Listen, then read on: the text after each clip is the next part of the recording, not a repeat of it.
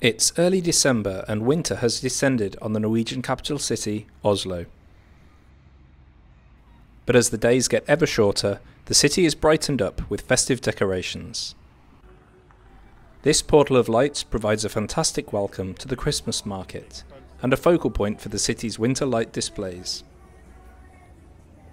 One thing that's often missing from Oslo's Christmas celebrations in December can be snow. While there has been snowfall this year, you need to head to the hills to see it in any meaningful amount on the ground. It's well worth the trip on the city's metro up to the Holmenkollen ski jump or to Frognerseteren for the views of Oslo as well as the snow. At the heart of downtown Oslo, the Grand Hotel on Karl Johans gate is adorned with winter lights. In contrast with many countries, Scandinavian Christmas lights tend to mostly consist of white or yellow light rather than bright colours. The same is true on Christmas trees, such as the one outside the Grand Hotel and the Norwegian Parliament. Inside the foyer of the Grand Hotel is this impressive gingerbread version of the iconic building.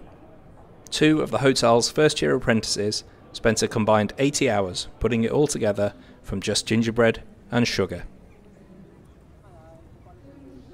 Oslo's take on the traditional Scandinavian Christmas market features a popular ice rink at its centre, traditional carnival rides, and plenty of opportunities to indulge in food and drink.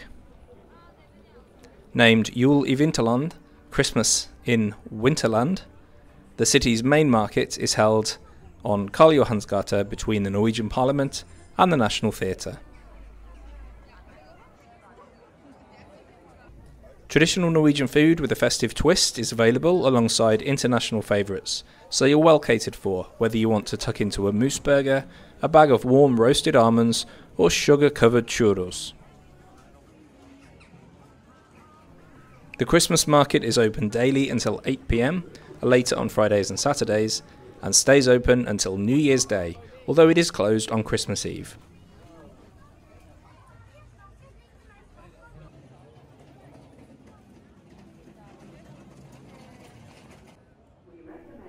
The giant Christmas tree is back inside Oslo Central Station, and unlike many of the others in the city, it's one of the most colourful ones in Norway.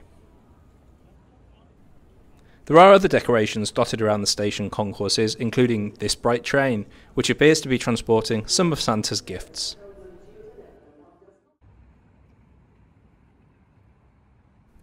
A visit to the Vigeland Sculpture Park is a must at any time of the year in Oslo, but there is a very special atmosphere during the winter. There are few decorations, but the dusting of snow adds a new perspective on many of the sculptures. While the famous monolith is largely ice-free, the steps to get there can be a little slippery, so do take care when visiting. The partly ice-covered lake is another reminder of the season. A walk around the perimeter, usually busy at other times of the year, is now reserved for only the keenest of local dog walkers.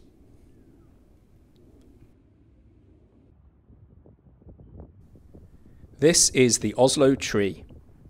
The year-round modern art installation behind Tjuvholmen waterfront development isn't a Christmas decoration, but the ever-changing colours on the artificial tree add a festive touch to the commercial district.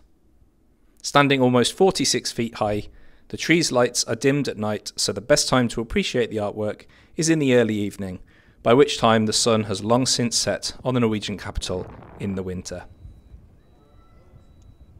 A handful of other decorations can be found nearby in Tjuvholmen and Akerbrygge, including this brightly lit Christmas tree bauble. It's a popular selfie spot.